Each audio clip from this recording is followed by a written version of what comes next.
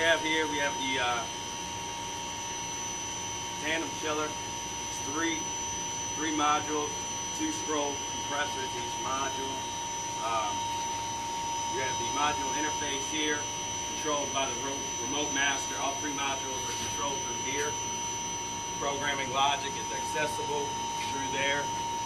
As far as set points and all that, you can view in there, view alarms, stuff like that.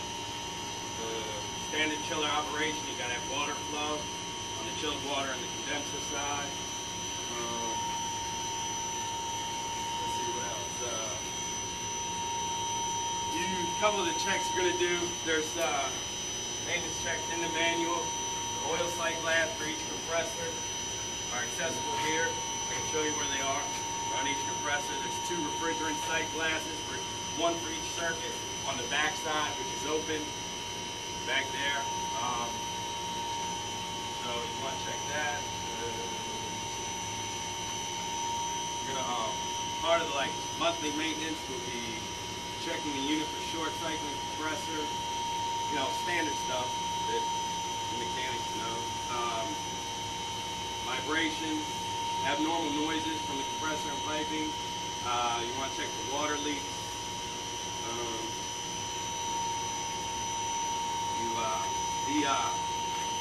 Let's see. Breakers are here in this panel for each chiller. Main 1, 2, and 3. Remote master control breakers here for that. See what else. We can get in here. The programming. You can see all the stuff. You can check, see what it's doing. Factory setup, input output setup, tool setup, sub menus below that. It's all explained in the manual. Number to the manufacturers here. Programmers are readily available for any questions. On-off switch for each unit. On-off switch for the remote master. Line voltage isolation in there.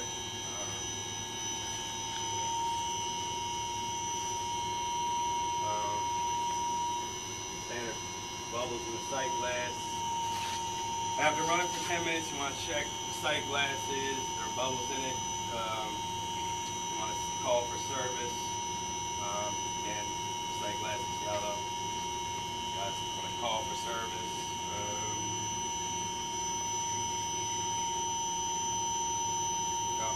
Shut down the unit. You can disable it here. Disable it here. Program escape. You disable each one. Turn this switch to off.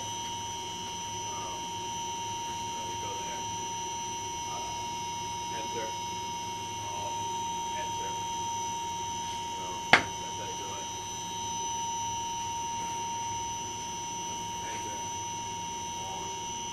Enter. Escape. Back on. See compressor status here. I don't know if you guys just noticed the X's in there. That means they call this empty. Tandem calls this empty.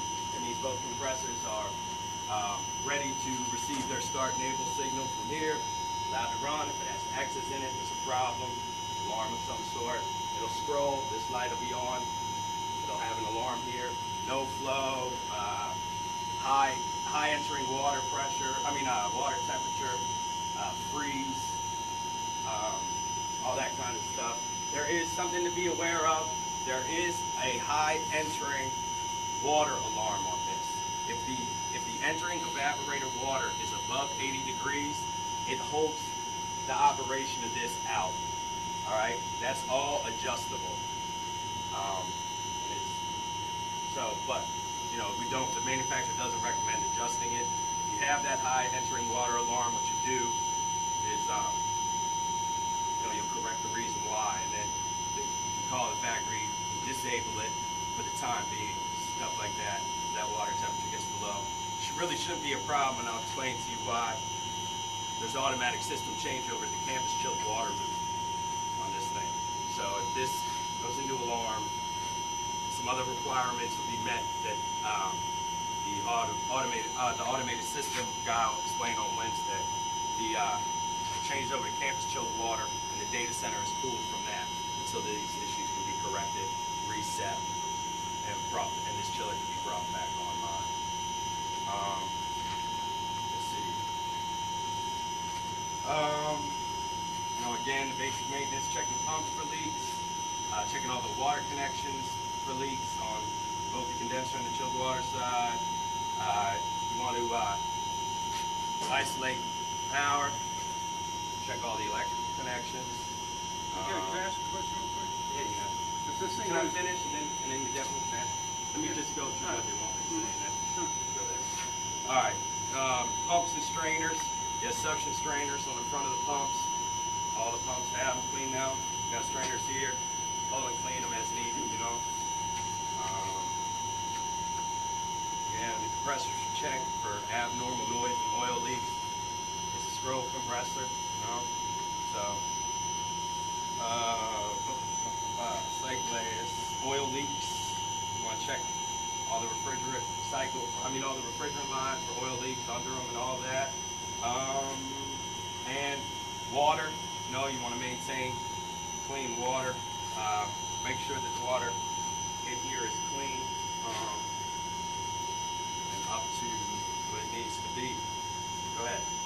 on the in the event these things are shut down by the high evaporator inlet temperature, you said it switches over to campus chill water system.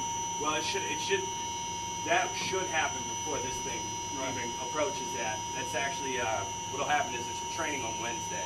But the logic it uses is if there's alarms here and that evaporator temp gets to 53 degrees and there's differential pressure on the campus chilled water loop, it will automatically switch over through the IEC system we have installed. So that's how. So it should never be an issue.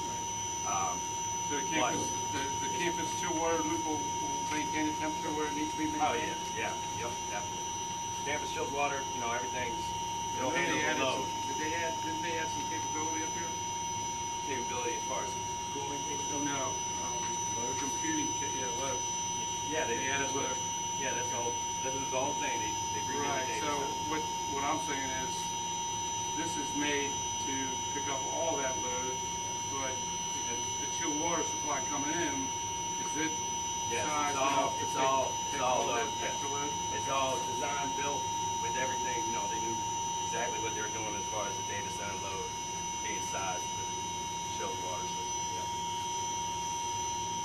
Yeah. Anything else? I don't know.